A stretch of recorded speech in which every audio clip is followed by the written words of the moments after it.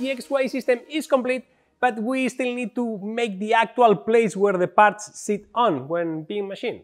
But before we do that, a quick ad from long-time sponsor of this channel, NordVPN.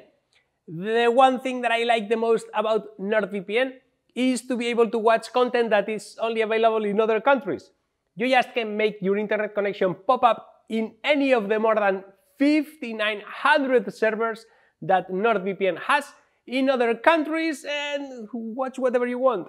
And you can use it on up to 6 devices and secure them all in any combination. Phones, laptops, tablets, anything.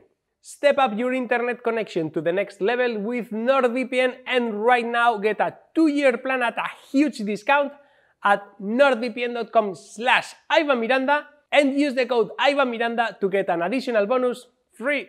With NordVPN 30-day money-back guarantee, there is no risk and at the same time you help me make more insane projects. Remember, nordvpn.com/IvanMiranda to step up your internet connection.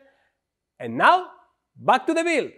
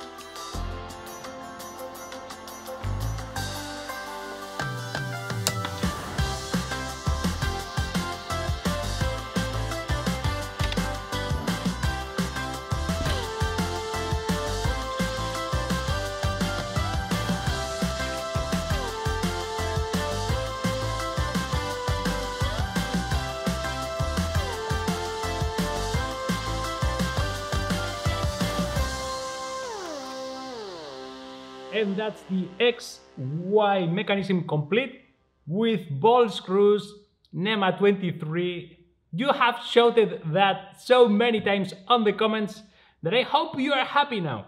And this structure in here is because this is going to be a lifting table mechanism, meaning that even if you have a fixed Z-axis travel distance, you will be able to lift up and down the table to fit in it taller working pieces, like taller profiles and machines and stuff. So now we need to attach this to something. So let's make that something.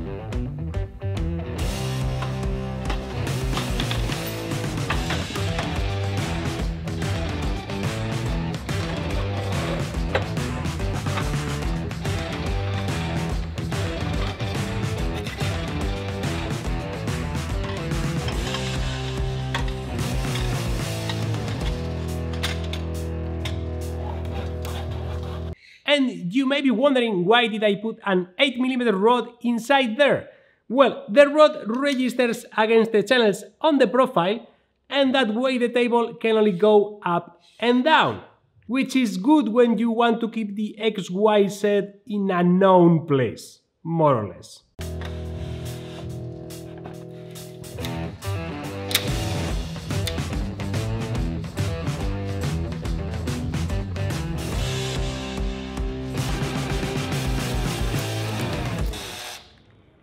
I did swap the rods that I used in here and in here with lots of bearings because it wasn't rigid enough. I could feel the flex in it.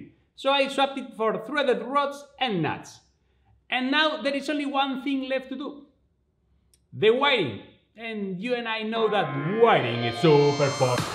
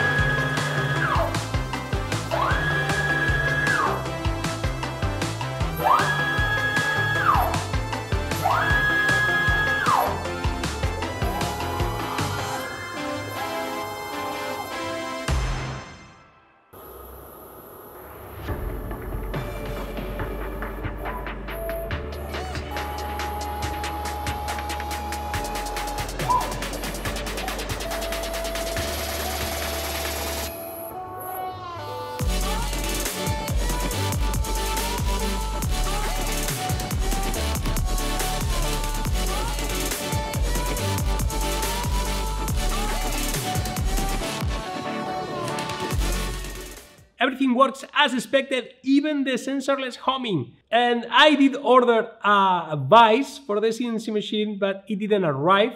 So we will have to use my drill vise. It will do the job, don't worry. So let's make some chips.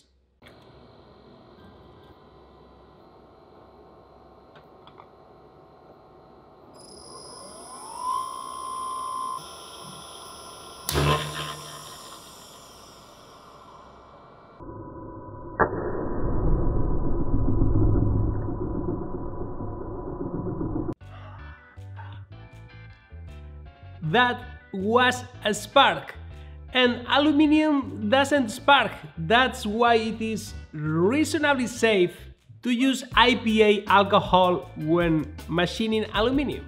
But be safe. Don't if you don't know what you're doing. So what's going on? Well, I disassembled the spindle and found out that there are 3 wires that are peeled and one of them was touching the spindle case. And I measured voltage between the part and the spindle and there were 180 volts AC between the bit and the part, and when the bit touched the part, it shorted and the power breaker tripped. So I fixed the 3 wires now, and I think that we can continue now without tripping the breaker or getting electrocuted. So let's continue.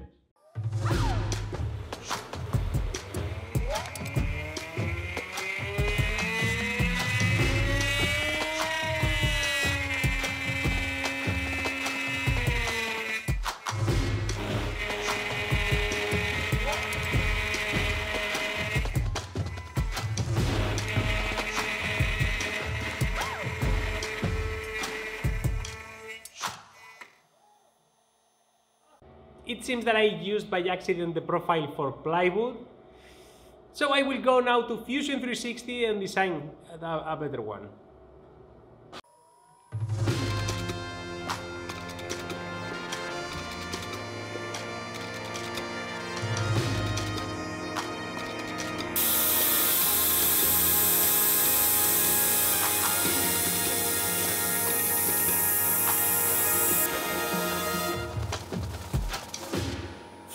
It is improving, but I destroyed the bit with the first pass. We may need a new one. Let's keep trying.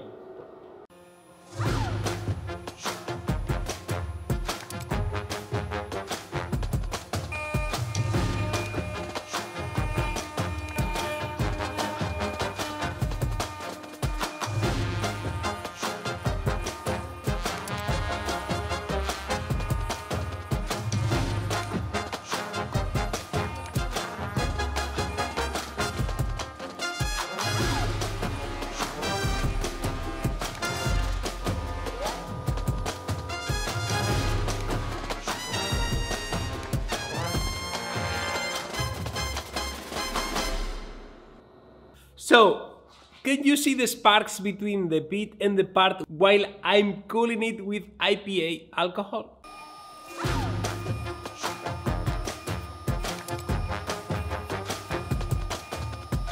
Yeah, me too. It seems that the spindle is not grounded in any way, doesn't have a grounding point, and that's bad. So I will install a grounding wire once for all and see if I can put this aside.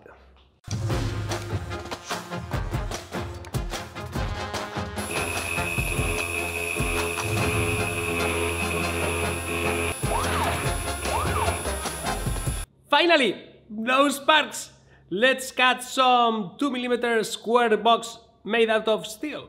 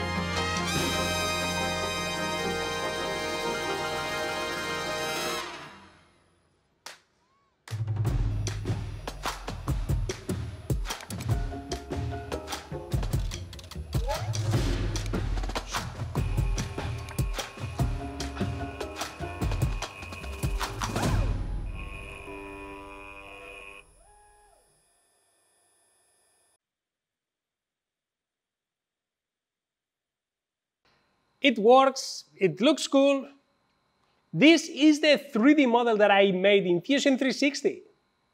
It looks almost the same. And as you have seen during the build, it has some cool features. If you loosen the wheel in the back, you can lower the entire table to fit taller pieces. Pretty convenient. By the way, you may have seen a lot of wobble in the thing. The table is far from flat. It's not that it is not rigid, it's that the table is, let's say that I haven't been treating the table very well. The other cool feature is that you can tilt the tool.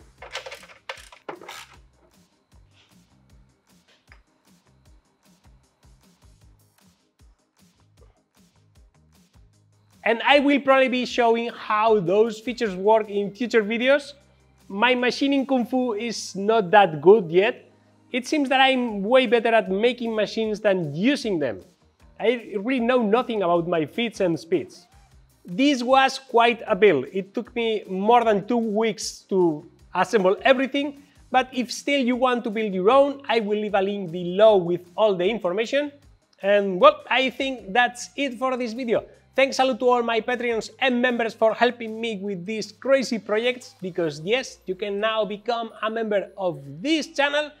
And now please go and make something!